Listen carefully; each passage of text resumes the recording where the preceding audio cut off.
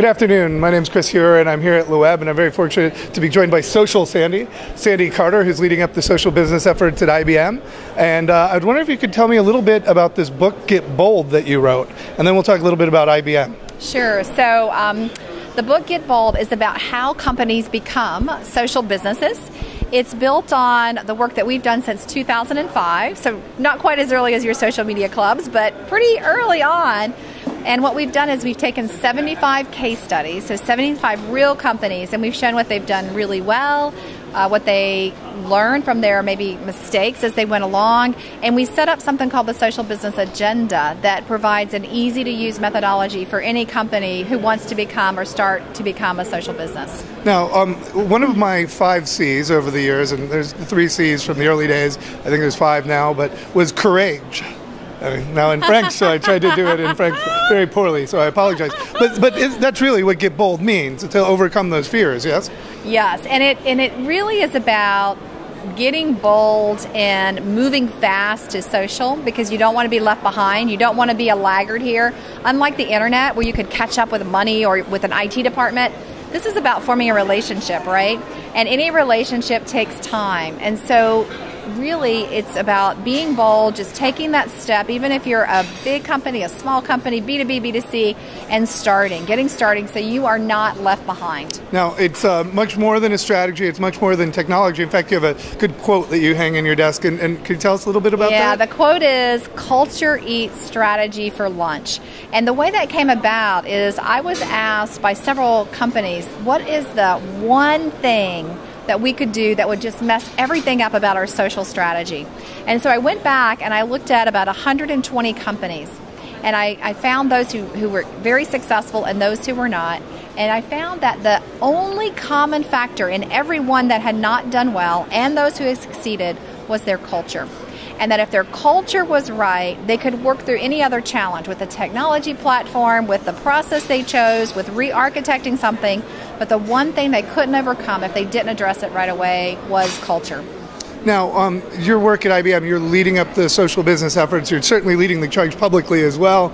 Can you tell us a little bit about what your work at IBM entails in terms of helping companies get bold? Sure. So I have probably the coolest title at IBM. I am the Vice President of Social Business Evangelism. Quite cool. And so I also have sales and looking at our field marketing area. And what that means is that I get to go around and help companies figure out how to get started, to see the value proposition, and really importantly, build a solid business case. Because while this is a lot of fun, the real thing that companies need to know is that this really and truly generates a strong return on investment, and that is the factor that should cause your company to start building that social business agenda, not just the fun. You're going to engage your employees, you're going to be more transparent, but the bottom line makes all the difference in the world. You know, it appears to me that this is one of those first times that common sense actually proves itself out quite well. And you've done some great measurement around this. Do you have any statistics that actually supports this sort of performance? Yeah, we worked with McKinsey & Company, outstanding consulting firm, and what they looked at was over 1,000 companies to see if they inserted social into their business process. So not just put social over to the side, but actually insert it into a process. What was the impact and the effectiveness and efficiency that social brought? So just a few quick numbers. Customer service. I love customer service. Those companies who insert social into the way they provide service, primarily through social analytics, are seeing an 18% on average increase in customer sat. Those who insert it into their R&D or their innovation process, some people call it ideation or crowdsourcing, are seeing 20% faster time to market with a product, which is worth real money, and 20% more of their products are successful, which makes sense, right? Because you've gotten this crowdsourced, but it's just an unbelievably powerful factoid. And the other one I really love is around HR. You know, with the war for talent out there, when you look at how you retain talent, how you recruit talent, a 15% reduction in cost by applying this to your HR process, because you have happier employees, you know when something's going wrong, you can immediately take action versus waiting, a year for the opinion survey, and by that time, you've gone through 2 or 3 challenges that you should have addressed it earlier on. So those are just some of the numbers. That's wonderful. And there's another number I don't know that we have a number for, but we talked a little bit before about trust. And I think in culture development, that's one of the most important elements. And that's what's really, I think, challenging the cross-boundary collaboration we're all striving for. To what degree have you studied trust, and what impact does it have on the success of social business? It's a great question. So, when you build your agenda, the first thing you're going to look at is that culture that we talked about. The second thing is we help clients develop what we call a trust plan, how to create social trust and social currency. And we found through our research that trust is built on three crucial things. One is consistency, right? So you're not on Twitter once every 6 months. You're constantly communicating, right? Forming that relationship. The second is that you are transparent, and that not only means open and honest, but it also involves the way you respond to information being shared perhaps with someone else before you, and the way that you respond to that and the way that you share information. And the third one, which I found really fascinating, is your ability to share expertise and knowledge. Trust is built by adding value, not just to yourself, but more importantly for others. And that's through providing that expertise as well. So in the book, Get Bold, there's a whole chapter on developing trust. What does this trust plan look like? How do you identify a set of influencers that are really opinion leaders for you, that 5 to 15% of customers who influence everybody else? And in particular, how do you focus on trust with them? Because we've seen a lot of companies make mistakes of trying to buy their trust, and you don't want to do that. So how do you develop that trust, and how do you form a relationship with them? Well, that trust internally is interesting because, of course, being bold requires change and innovation, and no one likes change, and consistency is one of the things that builds trust. So do you find those two in opposition often, or how do they actually maybe enhance one another? So it's quite interesting. As you're looking at change, and change management is a huge part of trust, the consistency is about the way that you are in constant communication with your employees or with your customers. And so it actually, if you look at any great change management plan, one of the crucial parts of that is your communication plan and how you get that information out there and not hiding it, and that you do it in a timely fashion. The same thing is true with building social trust. It's all about being consistent. And in fact, I have customers who now have SLAs, service level agreements, with their customers saying, look, when you tweet me, it's going to take me 4 hours to respond, 2 hours to respond, 2 days to respond, whatever the right answer is, so that they set an expectation, and therefore when they meet the expectation, that consistency and promise of trust is fulfilled. So regular communication, certainly one of the strongest ways to engender trust. One of the things we're trying to discover is what are the healthy and unhealthy behaviors of social organizations or social businesses. Do you have any other examples you might be able to share about things that have behaviors that companies and people in companies in particular have basically done that have either eroded or generated more trust? Yeah, so I would say, there is a company up in Canada. Their name is Celestica. They're a manufacturing company. So if you own a Cisco device, it was probably manufactured by Celestica. I got the chance to go up there and visit with their CIO and their entire team. And I think one of the things that they did that to me just built the strength of trust with their employees is when the Japanese tsunami hit, and that tsunami required that workload was redistributed and that certain things happened, their employees actually got together in a community and made some changes before the management team or the CEO had an opportunity to do that. They took charge and they were empowered and they went and made changes. And to me, the way the senior management team handled that, not that it was their job or that how dare you do that, embodied trust and encouraged their employees to continue to innovate that way and to take things into their own hands. I would say a couple things that have taken away trust. I worked with a customer, and I won't tell you who they were, but they started going out with an ideation site, so crowdsourcing site. When we did the cultural assessment, we were a little concerned about senior management maybe not being receptive to ideas, and what happened was once they put up the crowdsourcing site, in 2 weeks, customers gave them fabulous ideas and critiques on their product line. After 2 weeks, though, the CEO ripped down the site.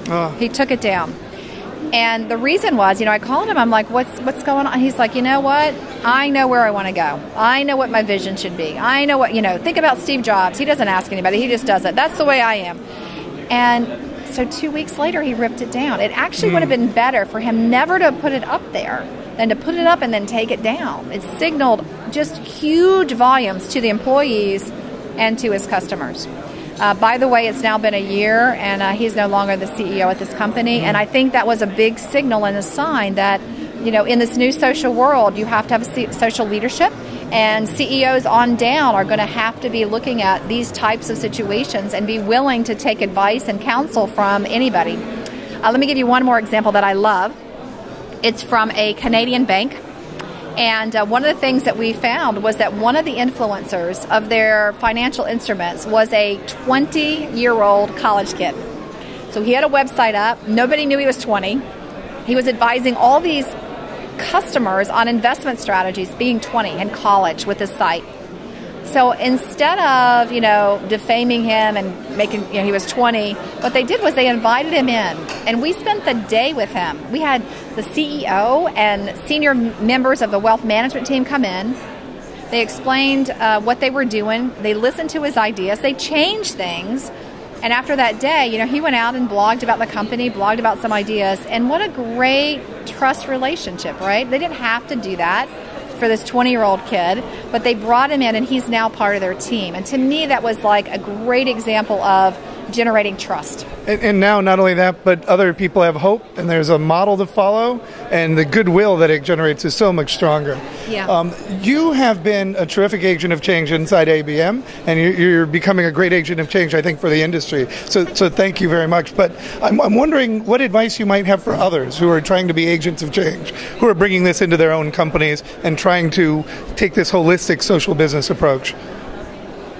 I would say my first advice is to look at your culture, and if your culture isn't ready for social and for change, first thing I would advise is get your culture set up and ready to go. And there are some things that you can do working with your senior team, getting champions to help your company get into that mode of acceptance of social.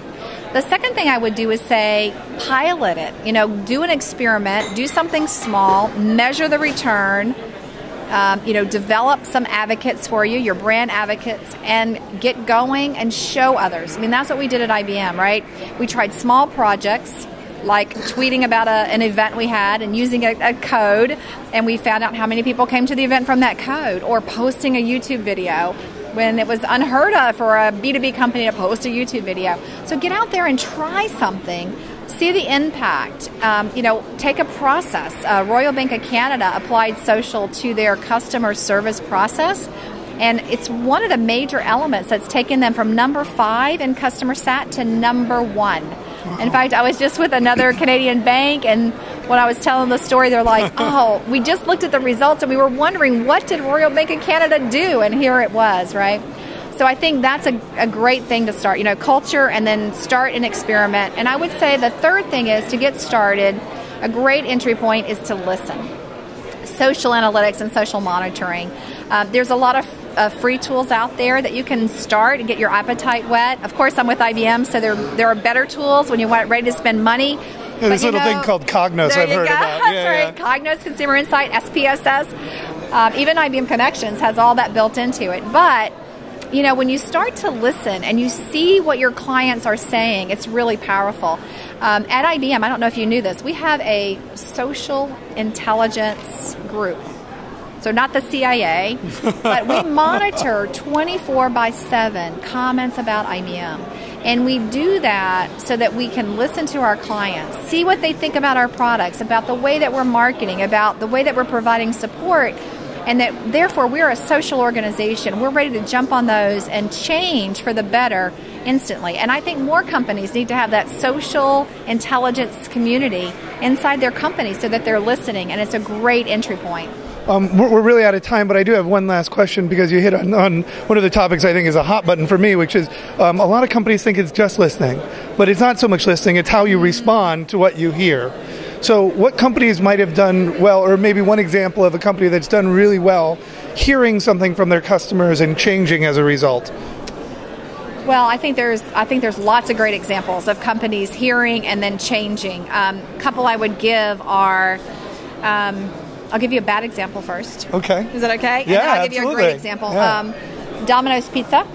You know, when their employees stuck cheese up their nose and then put the cheese on the pizza, videotaped it, posted it to YouTube.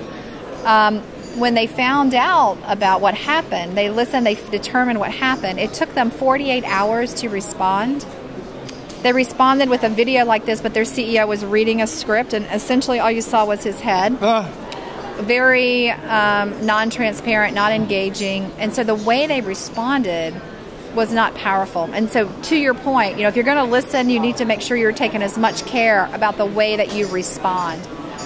Some great responses, I think, came out of P&G on the Motrin, where, you know, they had supposedly tested an ad. When it came out, the mommy bloggers went crazy.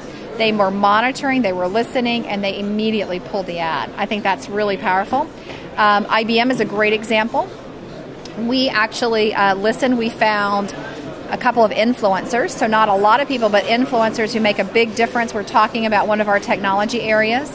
And the way that we responded was not ourselves responding, but we let our clients know about it, and then they responded on our behalf and completely kind of eliminated this argument, which was another fabulous way for someone to respond. And I also think, one more example is Bill Marriott. He has his own blog. So I would say he's listening and responding so proactively that he's actually turning himself in on certain things, and is a great ambassador.